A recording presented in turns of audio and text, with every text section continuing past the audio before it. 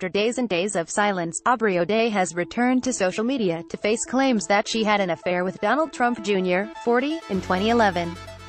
The 34-year-old pop star took to Instagram to share a sexy selfie.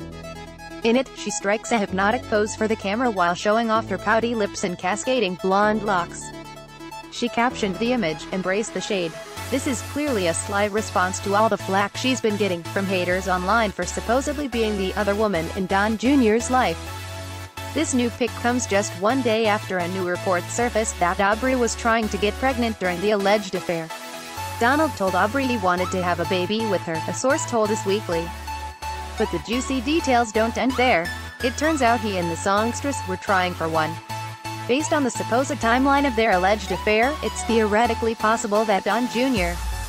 was trying to have a baby with Aubrey while his wife Vanessa Trump was pregnant with two of their children, Tristan and Spencer Trump.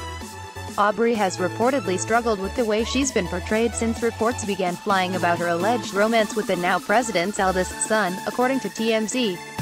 The outlet has shared that she is devastated over being called a homewrecker by critics and the media. She has also reportedly divulged that she was convinced Don Jr. planned to end the marriage, somehow making the alleged infidelity seem less damaging. However, after the alleged tryst ended, he stayed with his wife for 6 more years.